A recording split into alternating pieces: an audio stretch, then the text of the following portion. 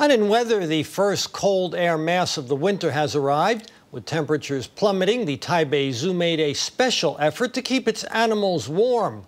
The zoo offered its animals everything from gunny sacks to ginger tea and heat lamps to keep warm.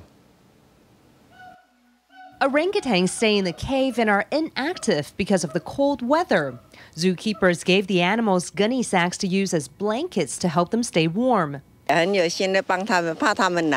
Besides gunny sacks, ginger tea was also made available as a hot drink for these orangutans and monkeys to enjoy.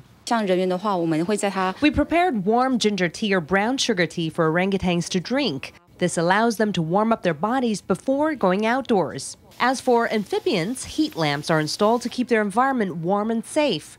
While the zoo is trying to keep animals warm, visitors are also encouraged to dress for the cold. Central Weather Bureau says the first cold air mass of the winter will affect Taiwan from Wednesday evening to Thursday morning. North of Chiayi, temperatures may drop to 10 degrees. The public is also advised to wear more clothing to stay warm.